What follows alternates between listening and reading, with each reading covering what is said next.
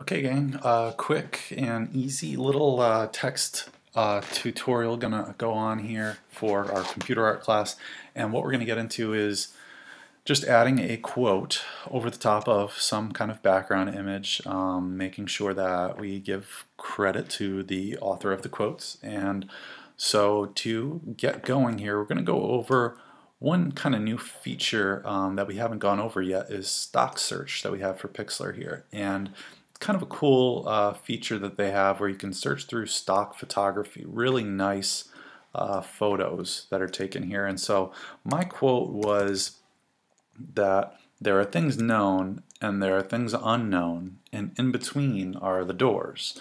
And that was going to be the quote that I was using. So I searched for doors. So you'll want to know what quote you're going to do before you start to search for images a little bit. And so, just looking through, they have some really nice images of different doorways, things like that that I could use for this project. And so I kind of like this one. And so I'm going to go ahead and try this one out. And so you click it, we'll go full HD as the size we've been working at, hit apply, and that kind of just gets you started in this project here, working off of a stock image that's, it's free, it's something available to be used. And so what we can do now is we want to do add a background layer. So an empty layer. I know we already have a background layer here. We're going to click or double click on this lock to unlock our background image.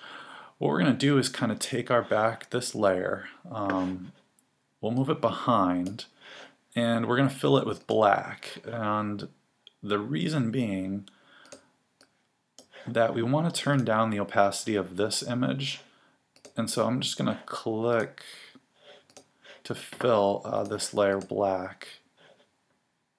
Oops, I was on the background image. This layer 2, I guess it's easier to see what I'm doing when I have layer 2 up top and then move it back. So like I was saying, once you have that good, we're going to turn the opacity down of this image, or the transparency, so that it will help our text stand out a little bit more. So just turning this transparency down to about 70 should be good. And then that just kind of tones down the whole image, so when we put our text over it, it will stand out a little bit better. And so I'm going to take my type tool and click in here. Oh, it will ask me if I want to add in a type layer. And so that's kind of the way you want to do it, is to probably hit this plus sign and add in a type layer. I don't see it in there now, but I guess it is there. So I want to start with a quotation mark. There are things known and things unknown, and in between are the doors. And this was a quote by the keyboardist Ray Manzarek of the band called The Doors. Ironic, right? And so I'm obviously going to want to take the size of this text and turn it way down so that it actually fits in here. And I kind of like having the lines kind of match. I'm going to change my color here to white. We want to have white text for our quotes. But I like adjusting the lines of the quotes so that it's almost poetic in a way, right? There are things known and things unknown in between. So the way the doors are the doors is the last line, kind of poetic in a way, the way how it's kind of balanced, right? You can choose to kind of make different letter styles, things like if you want to change the line spacing or the alignment, you can find those up here. I'm going to choose a font for this. Let's see, and kind of want to think about, fonts that reflect, the idea maybe in the quote a little bit.